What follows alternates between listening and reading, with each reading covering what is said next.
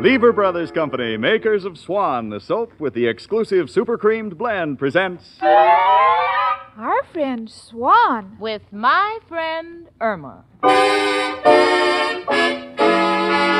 Starring Marie Wilson as Irma and Kathy Lewis as Jane. Friendship, friendship, just a perfect friendship. When other friendships have been forgot, theirs will still be hot.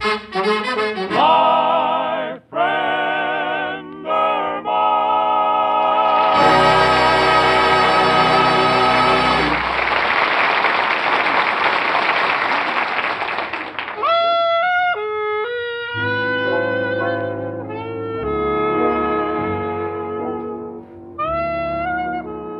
You know, they say there's an explanation for everything. But I don't think that goes where Irma Peterson is concerned. Why do I say that? Well, a few minutes ago, I told Irma that in the Arctic Circle, the nights are 6 months long. And Irma said, Gee, when a girl goes to a dance, her mother must say, be a good girl and try to get home before July.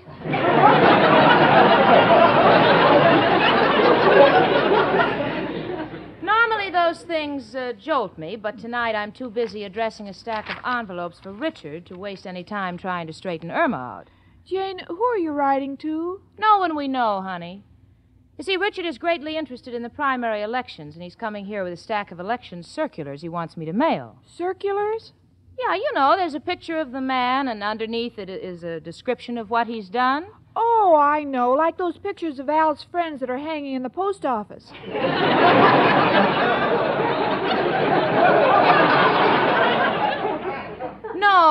No, this is a different kind of circular. You see, these men hold offices. They don't hold them up. Come in. Well, here they are, Jane. Hello, Irma. Hello, Richard. I'll take the circulars, Richard. Gee, I've never seen you so excited. Well, this is exciting and important work we're doing. If we can get the voters behind the reform ticket and elect our man, Robert Colby, this district will at long last be represented by an honest man in council. Richard, is there any way I can help? Yes, you can vote. No, I can't. Those voting machines always get me so confused. Well, honey, what's there to be confused about? All you do is press down a lever. Yes, but I don't know where to put the nickel. Well, I'll explain it to you later, Irma. Richard, is there anything else I can do for you? No, just get the circulars out. I'm going down to headquarters and keep things moving. Oh, and keep spreading the word around. Colby for councilman. All right, Richard. See you later. Jane. What, sweetie? Isn't there any way I can help in the election? No, honey. Electioneering is important work. It takes the toil of endless hours. Well, that's why I want to help. What good is women's suffrage if I don't get a chance to suffer?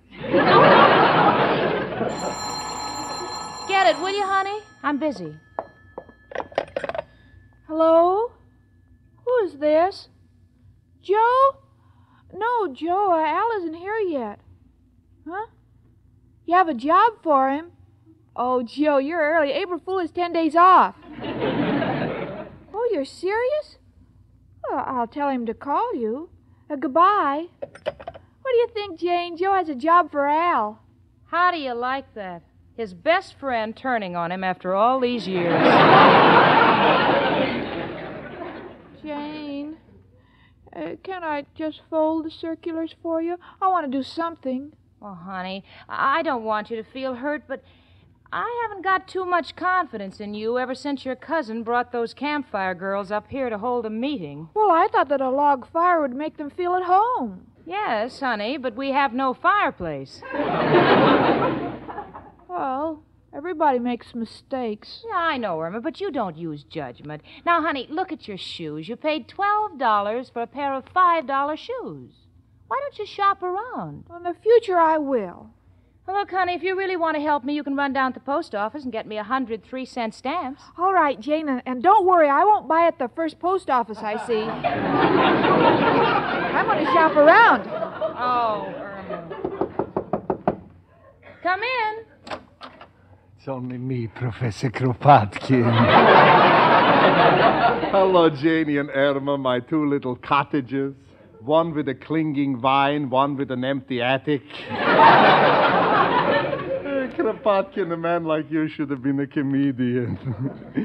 Janie, darling, could I borrow, please, your dark glasses? Surely, why? Well, if you'll excuse the expression, I'm taking Mrs. O'Reilly out tonight. Oh, now, Professor, don't try to kid us. We know you're falling more in love with her every day. Janie, when a man courts his landlady, this is not love. This is known as taking the bull by the horn. Those aren't horns. That's the way Miss O'Reilly combs her hair. Oh, hold it, will you, the two of you? I've got to get these circulars out for Richard. Irma, will you please hurry to the post office?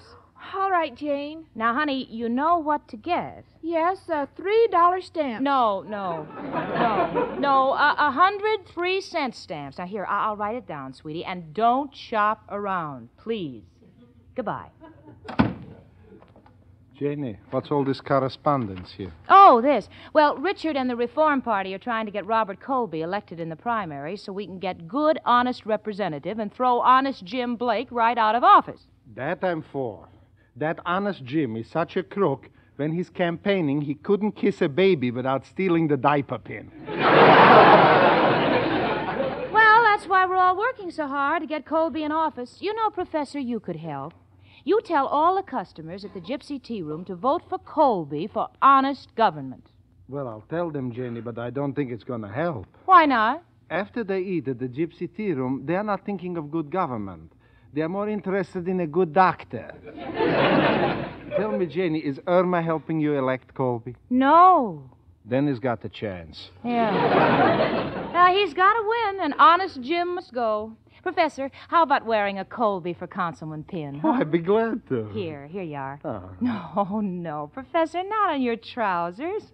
On your jacket. Please, Janie, I know where the pin is needed the most.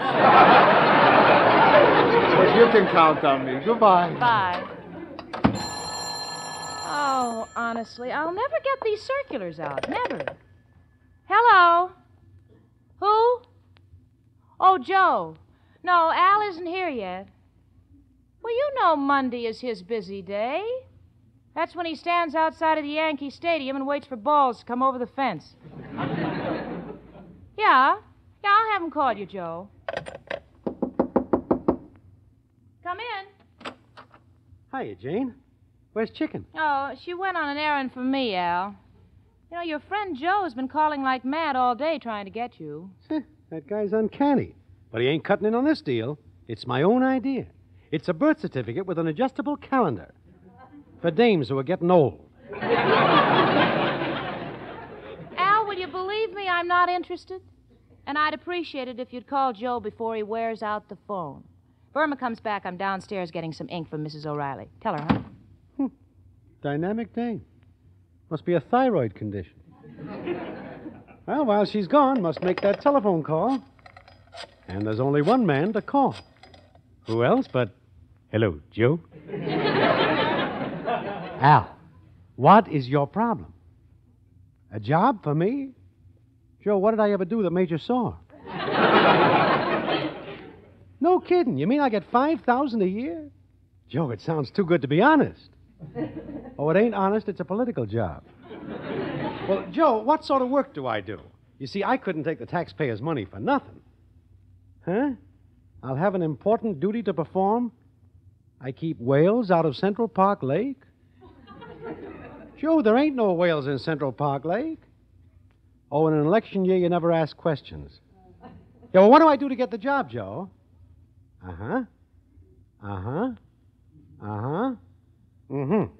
I'd be glad to campaign for him. He's a good man. You can count on me. Goodbye, Joe. Oh, hello, Al, honey. Well, what's the matter, Chicken? Why so glum?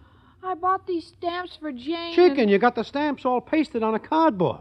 Well, the wind was blowing. I was afraid I'd lose them. Oh, gee, Al, I don't know why Jane has no confidence in me. Forget it, Chicken. Golden days are ahead. Before you know it, little Al will be making $5,000 a year. Oh, Al, they'll catch you and destroy your printing press. No, Chicken, you know I wouldn't be a counterfeiter. This is legitimate. We got to help elect the one man who can give us clean, decent government. Who, Al? Honest Jim Blake. Oh, but Al, Jane and Richard are campaigning for Robert Colby. They say Jim Blake is a crook. Chicken, it ain't exactly being crooked. You see, politicians figure they got to get what they can while they're in office, because the public forgets them so quickly. You take President Hoover, in office 4 years, and what's his reward? Got his name on a vacuum cleaner. and Adams got his name on a hat. Lincoln is on a penny, and Wilson is on a ham. It's enough to frustrate an honest man. Oh, but the papers say Jim Blake is the most dishonest man that was ever in office. Just propaganda, Chicken. Look at the things he's done for the city. Take that beautiful highway he built last year. But it cracked in 2 weeks. Well, Jim couldn't help that. Strong weeds. Well, how about that bridge he built? It fell down in 3 days. Well, honest Jim couldn't help it if the rain dissolved the cement. Besides, honey, you're looking at the bad side of him. Look at the good he's done. Built his wife a beautiful home. Gave her a mink coat. Gave his brother a pardon. There's a man with a heart. Gee, Al, I don't know what to do. I hate to work against Jane. Chicken, face this thing realistically. I love you. And with 5 G's a year coming in, we can get married. And there'll be no more of those long hours going to work every day. You can get a part-time job. You'd really marry me, Al? Why, sure, I'd marry you, Chicken. You think I like sleeping on park benches every day until 4 in the afternoon? I want to have a home to do that in. Gee, Al, I don't know what to say. Do you think Jane will be angry with me if I help you? Well, Chicken, you know Jane has no confidence in you. Well, that's true. She has lost a little confidence in me. Ever since I mixed the brown and white shoe polish together for my sport shoes. Well, what do you say, Chicken? Will you help me with Honest Jim's campaign? All right, I'll do it because I know it means you'll marry me, and it'll show Jane I'm smart enough to mix in politics, too. That's the spirit, Chicken. But remember, we don't let Jane know that we're working for the opposition. If they want to work for Colby, okay. We're for Blake. All right, Al. Gee, I'm so excited about you and politics. Who knows? Someday you may be governor, and I'll be your wife. Never can tell, Chicken. Imagine me, a governess.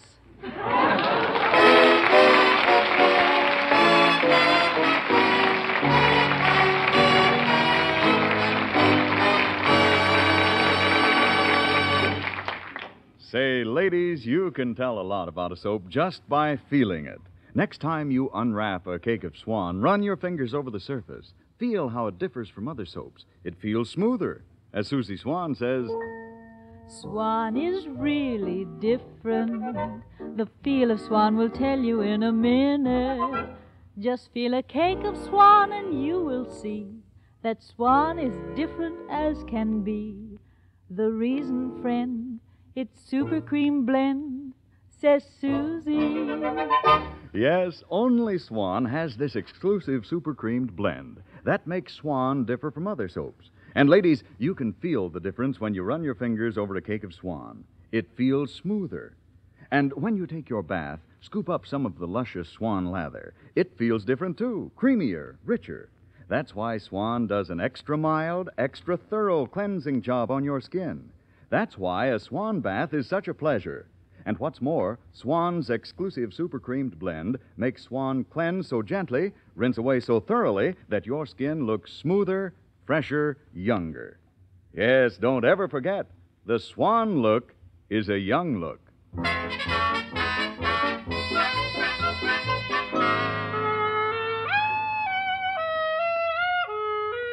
Well, the campaign for Robert Colby is just going wonderfully. I never knew life could be so hectic, but I love it. Richard and I have been working day and night, but we're too thrilled to be tired. We're going to put an honest man in office, and nothing is going to stop us. In fact, we're at a big rally now singing our campaign song. Vote for Colby, vote for Colby. He will never fail. His election means perfection. Crooks will land in jail. Down with them. Vote for Colby, vote for Colby. He should wear the crown. So vote, friends, to throw Jim Blake right out of town.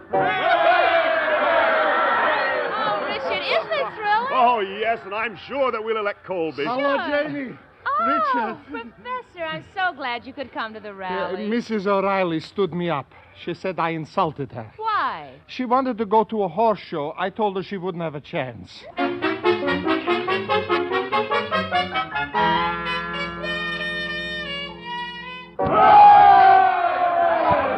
Oh, Chicken, ain't this some rally? Boy, if Jane and Richard could only see us now, they'd know they're licked.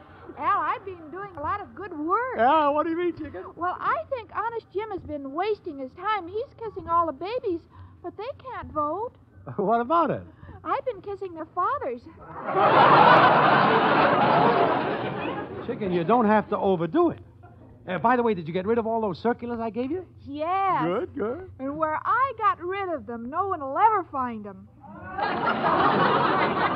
Chicken, I meant to give 'em out, not hide 'em. Oh, Al, isn't there anything more I can do? No, Chicken. Don't want you to overwork your little mind. Oh, I haven't been overworking it, honey. I hardly know it's there.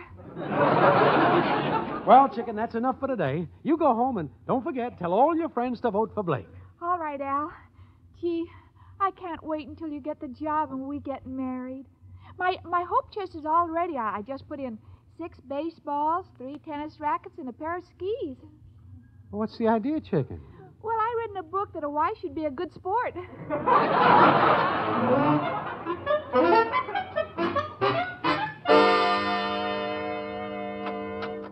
Hi, honey. Where have you been? Oh, places. Places? What are you doing with that Jim Blake pin? Irma, you're not electioneering for that crook. Well, Al says he's not so bad, and if he's elected, Al will get a job, and Al promised to marry me. Sweetie, if I bought a box of rice every time Al promised to marry you, the Chinese wouldn't have anything left to eat. But Jane, I love Al, and I want to get married. I want children, a home, and a place to put all those statues I won at Coney Island. I know you do, honey. But won't it bother your conscience to wake up every morning and say, Irma Peterson, you're a bad citizen? I suppose so, but it'll bother me more to wake up every night and say, Irma Peterson, you're an old maid. Well, honey, it's your life, and since I know Honest Jim doesn't have a chance, you can do what you want. Oh, thanks, Jane. I want to practice what I'm going to say to the girls at the office tomorrow.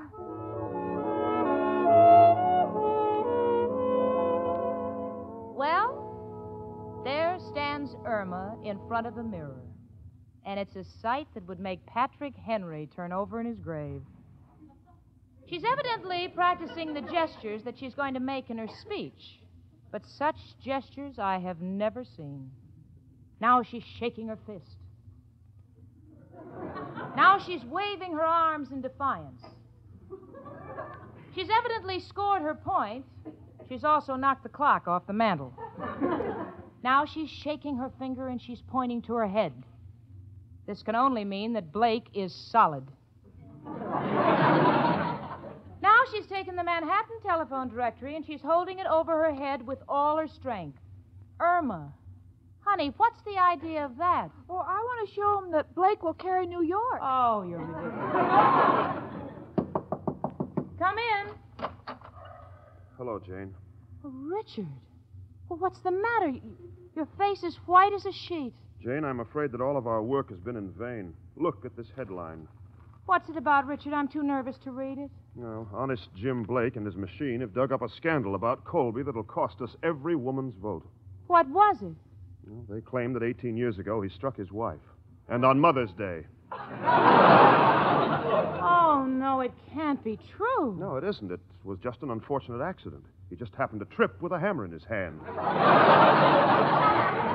Yes, but Blake has distorted the story. Oh, Richard, what can we do? Well, I understand that Blake is addressing the heads of all the women's clubs at Sloan's Hall tonight.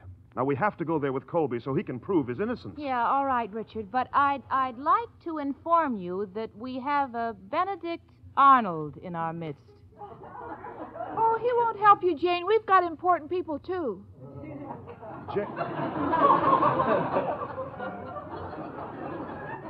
Jane, you mean that Irma is campaigning for that thief, Blake? Yes, I am. Well, I'm surprised at you. Come on, Jane. And goodbye, Irma. Goodbye, Irma. Vote for Jim Blake. Vote for Jim Blake. Square as sky, you know. Come in. What's the matter, Chicken? Well, Richard and Jane are mad at me because I'm trying to help Jim Blake. Gosh, are you sure he's honest? I already told you, Chicken. Are you sure you'll marry me if I help him win? Am I sure? Chicken, I already told 3 of the boys to stay out of trouble because I might need them for ushers. All right, Al. And Chicken, tonight's the night you can really help the campaign. You see, Honest Jim is going to address the women's club at Sloan's Hall tonight. Well, that's where Jane and Richard are going. Oh, we'll make monkeys out of them. Now, the chief wants you to come up out of the audience like you wasn't rehearsed and testify that Honest Jim is the ladies' friend. We gotta swing the women's vote. But, Al, why did they pick on me? Chicken, there's more chance of you saying the right thing. You don't know him. I mean, they don't want anybody too professional looking. They want somebody with charm and personality and what the French call c'est la guerre. All right, Al. I'll do it if only for our children's sake. Yeah, every time I say children, I get goose pimples. Of course, you wouldn't understand. You'll never know what it is to be a mother. Well, Chicken, now you got the right spirit, and it'll teach Jane not to underestimate us. That's right. She wouldn't let me on her bandwagon. Well, before I'm through, even my friends will want to take me for a ride.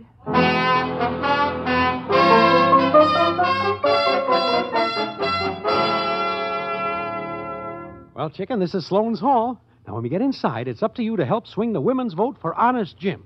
But, Al, when they call me up from the audience, what shall I say? Well, just say that you don't know Honest Jim personally, but people say he will undertake everything that good government stands for. Undertake everything good government stands for? Well, that's easy. I'll remember that, Al. Swell, Chicken. And remember, my job, our whole future together depends on this. Let's go inside. Hey, Chicken, look. Richard's about to speak. Well, Al, Richard and Jane are for Colby and we're for Blake. I feel like that Japanese spy Harry Carey. Shh. Richard's going to speak. Ladies of the Metropolitan District, as you know, Honest Jim Blake has cooked up a smear campaign to besmirch the good name of our candidate, Robert Colby. And I think it is only fair that you hear the true story from his own lips. And here he is, the Honorable Robert Colby. Ladies! Ladies, please, now, listen to me, please. Let the man have a chance. Richard, they won't even let him speak. Yes, that's Jim Blake's doing. He's got his co-workers out there to influence the other women. Oh, Richard, you mean we have no chance? No, nothing could win the election now, nothing. Oh, look at that pompous crook, Honest Jim Blake. Why, he's getting up on the platform. Look how cocky he is, Richard. You all know me, Honest Jim Blake. Thank you, lovely ladies, mothers, sisters, aunts, nieces. In fact, all of this lovely feminine pulchritude. It has been contended by my opposition that I am a thief. They will tell you I stole $1,842,000 from the taxpayers. I tell you, ladies, and I give you my solemn word, those figures are incorrect.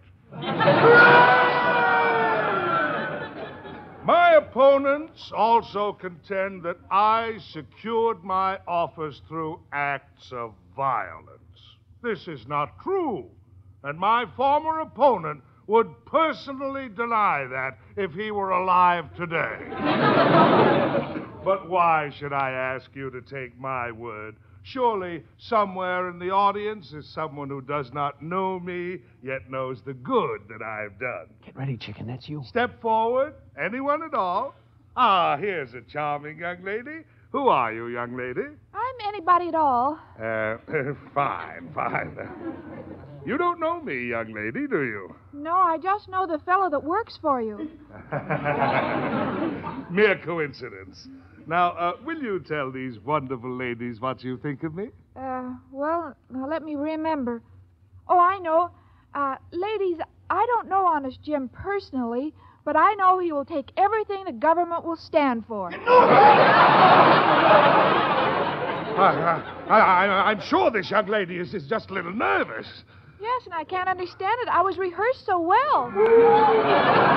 Come on, chicken, run. But Al, what about your $5,000? You'll need that for flowers.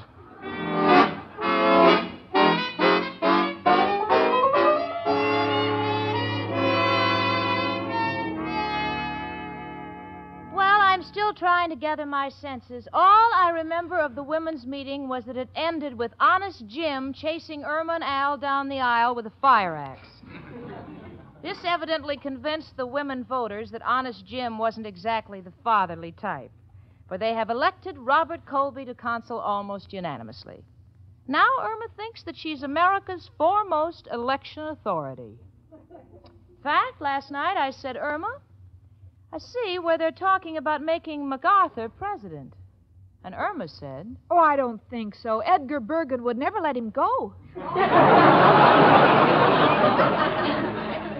You know, if Bergen ever needs another dummy, he can borrow my friend Irma.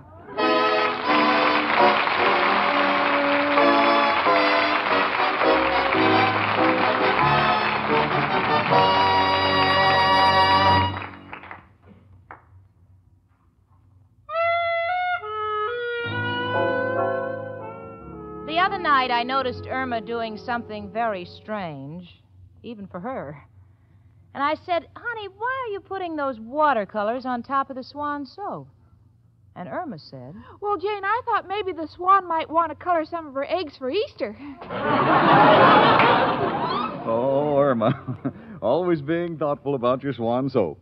Well, that follows. Swan does a lot for you, too. Like the wonderful skin care you get, the wonderful pleasure you get when you make your bath a swan bath. You see, ladies, Swan alone has that exclusive super-creamed blend. Why, even the way a cake of Swan feels tells you that it differs from other soaps. Swan has an extra smoothness you can actually feel in the cake itself. You can feel a difference in the lather, too. Swan's lather feels richer and creamier. And after a Swan bath, your skin feels different. Because thanks to Swan's exclusive super-creamed blend, that Swan lather rinses away so completely, your skin fairly glows with freshness and life. Looks softer, smoother, younger. No wonder the Swan look is a young look.